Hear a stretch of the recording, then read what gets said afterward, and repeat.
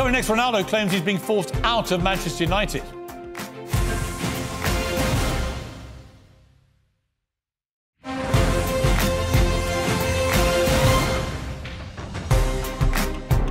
It seemed to me that right from the start, Ten Hag wanted to show you who the boss was. He dropped you, he benched you, he mucked you around, he talked about you in the press. Were you getting that feeling? I mean, did you feel that? The feeling, he always mentioned to me that I didn't need the preseason, so I should wait for my opportunity. I really understand. I should, well, okay, I understand. But I'm not going to give you points, but he don't do it the same procediment to every players. I'm not going to mention players, but they don't do it the same way. Second, I understand that becoming a new job, Manchester was so bad the last 5 years that they should clean the house, let's say in that way. But the way they approach, the way the press make this so big, it's because probably the communication wasn't the best. But I really understand in the beginning, because I didn't do the preseason, I don't start to play. But going more further than that, other things happen that people they don't know. And I'm not hiding that the empathy with the coach is not good. I'm honest. You don't have a good relationship with him? I'm not mean good relationship. The empathy is not good, let's say.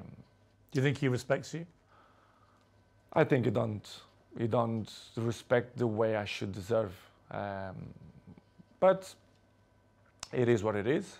This is why probably the game against Tottenham I left. Well, I want to come to these two games. So against Manchester City, where United got destroyed, he didn't bring you on. He brought on other strikers, but didn't bring you on. And I felt insulted on your behalf. I was like, well, surely against Manchester City, if you're losing this badly and you've got the greatest player of all time sitting there, you at least give him some time, don't you? But he didn't. And he said afterwards the reason was he had too much respect for you. He wanted to respect you. When you heard him say that, what did you think?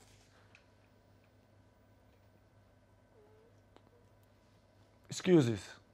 I say as excuses. I say many things that I don't wanna criticize him.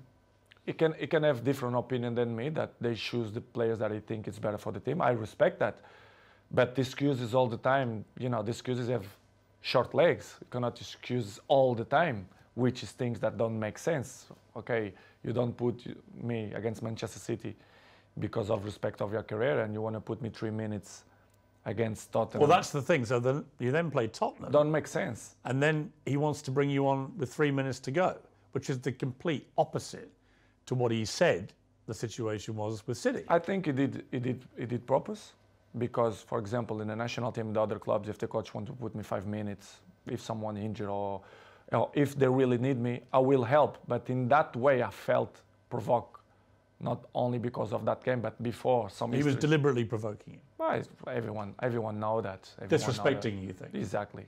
This is why I say I don't have respect for him, because he don't show me respect for me. This is why we are in that situation. I have to be honest that the things don't going well because of that, because the empathy don't exist, and he keep say things for the press, but the press say what they think it's good to protect probably him and Manchester United. But as I know, as I understand many things, that he signed 3 years contract with Manchester United. Probably I'm not going to be too much long in Manchester United, apart when I'm finished my contract. I really understand, but I like guys that they don't lie, they speak honest, they be frontal, and I'm not negotiate my morals. My morals always will be intact. And what's going in my things the last 2 months was not respect in many ways, which is it. I can regret, for example, against Tottenham, to left the stadium before the finish.